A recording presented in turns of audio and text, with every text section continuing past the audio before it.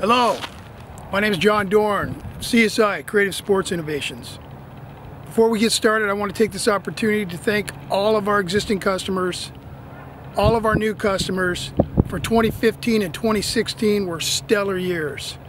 We're real excited about 2017. We're introducing two new products, the Dugout Manager 2 and the Transformer Dugout Manager. They're incredible. We've taken into consideration all your input to make these even better products. Let's get into the technical details of how to hang a Dugout Manager properly. Again, thank you. Every Dugout Manager comes with a patented two-tier hanging system. The top is what I call the offsets. It actually hangs the Dugout Manager on the fence and supports the weight. The second part is the upside down V that stabilizes your Dugout Manager. That way, if you have a helmet on one side, it won't tip. It keeps it stable.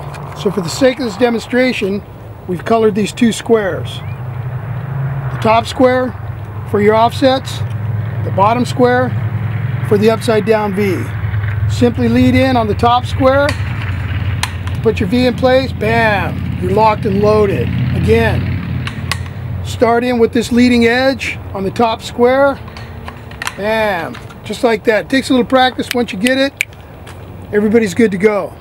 Have a good game.